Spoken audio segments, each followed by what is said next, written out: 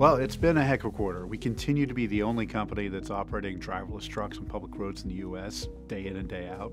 Over the last 5 weeks, we've doubled the number of driverless miles that we've driven on public roads, going from 50,000 to now crossing 100,000 miles driverlessly. We've added more trucks to our fleet. We've unlocked the westbound lane from Fort Worth to El Paso. That's 600 miles. That's farther than driverless trucks have gone before. We're super excited to be able to do that within just 6 months of launching. Fort Worth to El Paso is great for our customers. One of the nation's largest trucking companies, been one of our long-term partners, is approved driverless operation on this lane. And of course, Hirschbach, who's been with us since our initial driverless launch, is going to be picking up more loads on this lane as well. Excited to see customers really starting to see the value of driverless trucks operating at these great ranges. This quarter, we integrated with McLeod, one of the leading transportation management system providers in the industry. They serve over 1,200 customers. And by integrating the Aurora Driver with their system, it makes it much easier for our customers to integrate the Aurora Driver into their business. So now that we've got this product in market, we've actually opened up our sales aperture.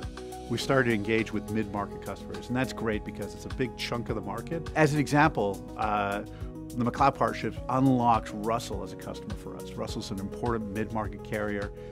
They've signed up to be driverless on the Fort Worth to El Paso lane with us. In the second quarter of 2026, we expect to have our second generation of commercial hardware integrated to a new platform. We're going to be integrating with the international LT platform. We're going to be able to take that driverless without an observer, and that together is going to enable us to hit our scaling goals by the end of 2026. In an industry first, we're now integrating our second generation hardware kit onto the Volvo autonomous VNL on the line. This is a big deal because it sets us up for production to scale. And once Volvo's completed their verification and validation of their base platform software, we'll be folding those into our driverless fleet. PACCAR continues to make great progress as well. They're continuing their development and test program at pace to deliver their scaled autonomy-enabled truck platform. Our second generation hardware kit is coming along really well.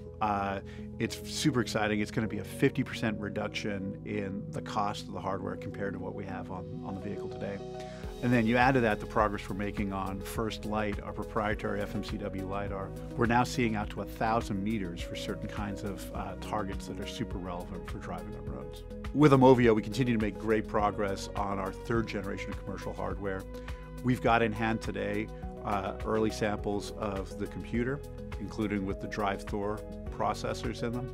And so we're bringing that up, exciting to see the progress there.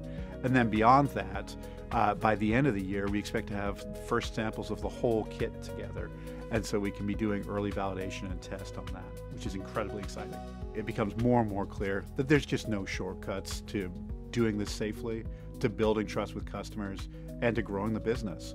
We'll continue to execute. We see the strategic investments we've made really paying off. We continue to have the world's best technology, the strongest partnership ecosystem, and all of that's really allowing us to accelerate ahead and set the standard for what it means to be operating driverless trucks.